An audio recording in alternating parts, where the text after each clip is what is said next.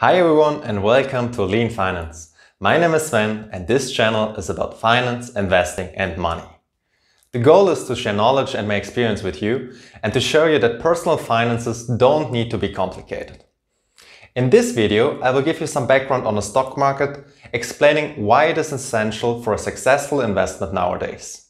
So let's go with this next video.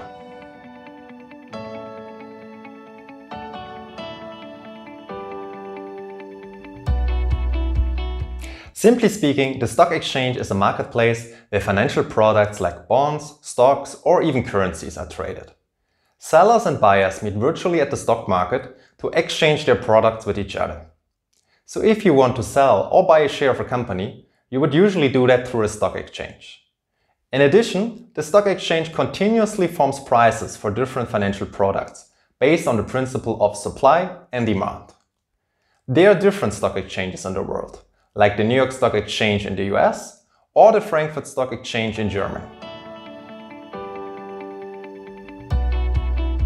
In my first video, I already listed the low or negative interest rates as one reason why you should learn about personal finances.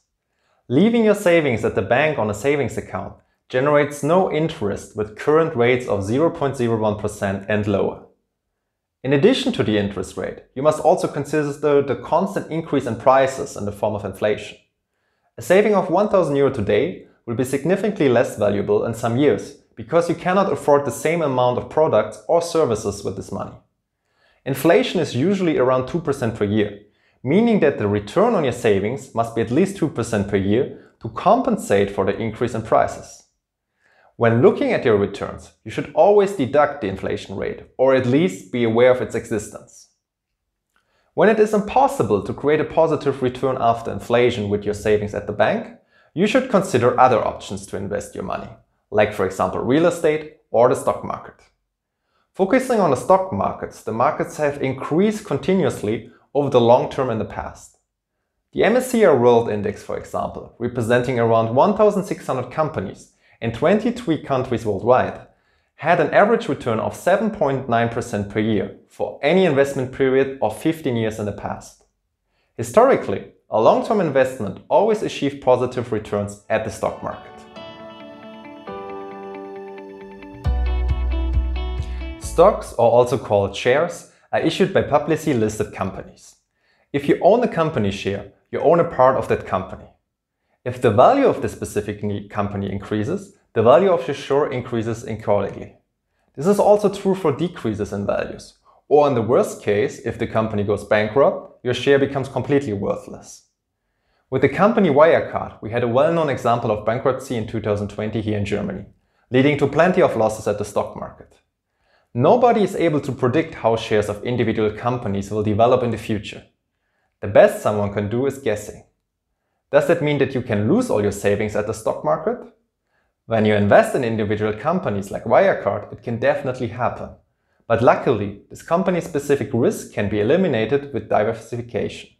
Diversification means that I do not put all my eggs in one basket when investing my money. I rather spread my investments across different companies, industries and countries. If you invest in one single company, your return on investment is completely dependent on this one company. This is extremely risky. If instead you invest in 30 companies, even if one or two of these companies are performing badly, the remaining companies can still be in a good shape. Your investments in total are then probably still performing well, because you distributed your risk by different companies. Now imagine you invest in 1,600 companies of different industries worldwide. You completely eliminate the risk of one company, one industry, or even one country performing badly, because it can be compensated by all the other shares in the portfolio. However, this one risk you can never completely eliminate, the so-called market risk. Let's take a closer look at the development of the global stock market using the MSCI World Index. Following the development of the MSCI World Index, we can see that the stock markets never developed in a linear fashion. Instead, the stock markets can be quite volatile, influenced by various events, trends or crises.